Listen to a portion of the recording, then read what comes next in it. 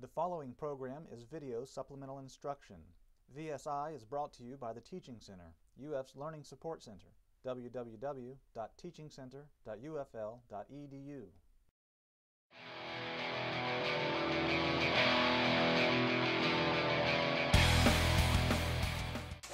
So number 14, we're also solving an equation, this time an exponential equation. This one's going to draw on a couple of different pieces of information you've learned.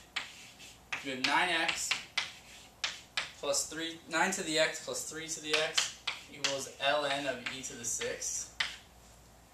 So the first thing we can do is ln of e to the 6th, ln of e to any power is always just going to give you that power. This is just going to be 6.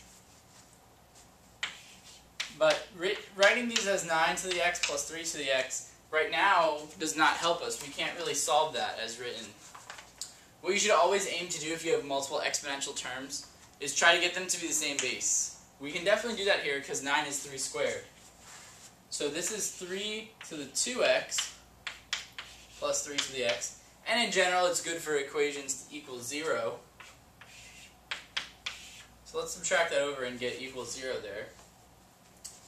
So now, this is going to draw on a little bit of critical thinking here. What does this equation look like? This looks like a quadratic because we have a double power, a single power, and a constant. So if you remember how to do the quadratics using substitution, that's the form of this equation. So what we're going to do is say u equals 3 to the x. Let's let u be our substitution. So our equation now becomes u squared plus u minus 6 equals 0, and that's just a standard quadratic that we can solve, or we can factor.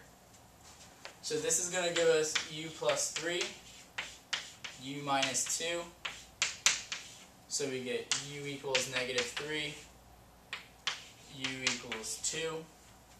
So remember that once you get to this point, you need to put back in what you had originally called u.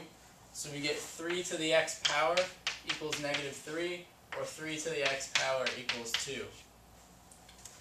So any number to a power that, well, as long as the base is positive, that could never give you a negative answer.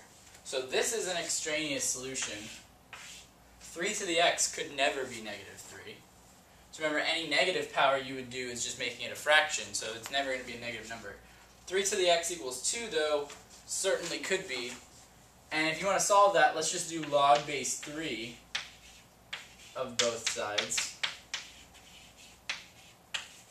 Log base 3 of 3 to the x will just give us x. So we get that x is equal to log base 3 of 2. And that's our only solution, so we get answer choice A there. So recognizing that this right here is actually a quadratic is key to this problem, because any other way you could have done it would have ended up taking forever or maybe just being impossible. The Teaching Center, UF's Learning Support Center, www.teachingcenter.ufl.edu.